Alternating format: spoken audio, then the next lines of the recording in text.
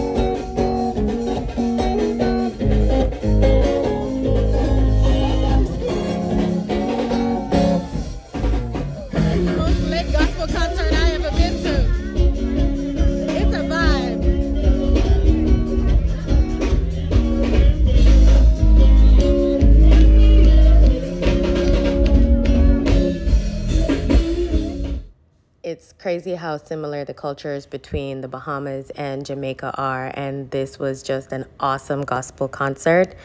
And if you like this video, don't forget to like, share, and subscribe. And I will be posting more homecoming festivities.